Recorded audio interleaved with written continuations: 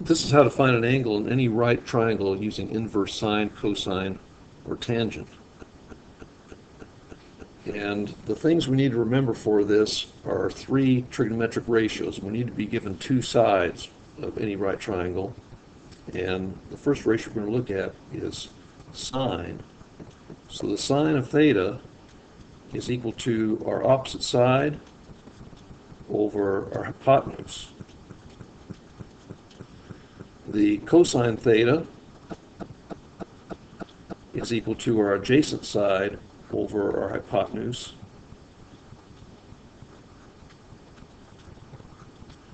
And finally, our tangent theta is equal to our opposite side over our adjacent side. Now, how do you remember which ratios to use? Well, there are a whole lot of mnemonic devices, one of which is SOHCAHTOA. I like the one, some old hippie caught another hippie tripping on acid. But in this case, this theta angle, we can draw an arrow to the opposite side. So 10 is our opposite, our theta, and the longest side is our hypotenuse. So this is going to be using sine. So the sine of this theta that we do not know is equal to the ratio of opposite over hypotenuse, which is 10 over 15. And so what we need to do is get this theta by itself algebraically. And to do that, there's something called an inverse of sine operation.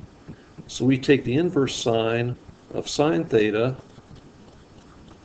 and what this sine -1 thing does is it undoes the operation of sine.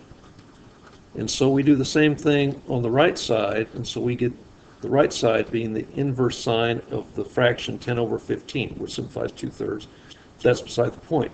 And so we get theta itself is equal to the inverse sine of 10 over 15.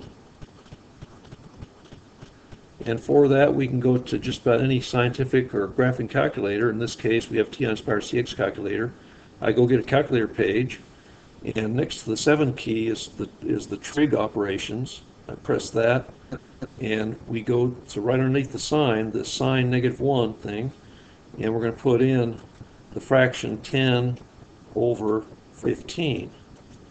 And we do that, we get round to the nearest hundredth, 41.81 degrees. So we put our answer down here, theta equals approximately 41.81 degrees.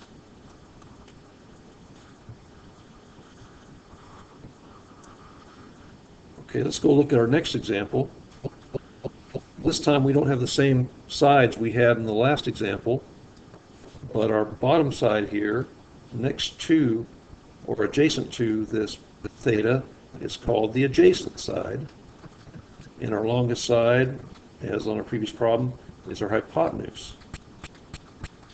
So our cosine of this angle theta is equal to our adjacent side, which is 9, over our hypotenuse, which is 17.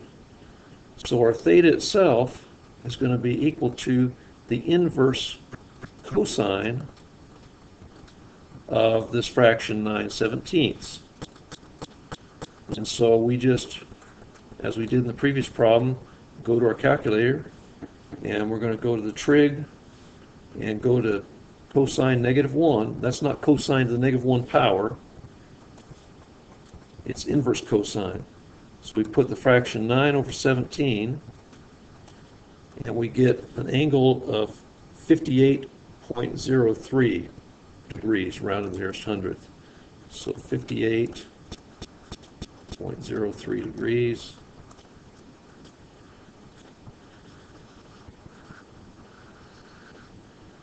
Okay, and then one last example. We have opposite side over here is going to be square root of 104, and that's opposite our angle, theta. And our adjacent side down here is 11. So the tangent of our angle theta is equal to this fraction of square root of 104 over our adjacent side of 11. So our angle itself is equal to the inverse tangent of this fraction of square root of 104 over 11. And so just as we've done before, we go to our calculator, this time using inverse tangent, and we put square root of 104 over 11, and we get an angle around the nearest hundredth of 42.83 degrees.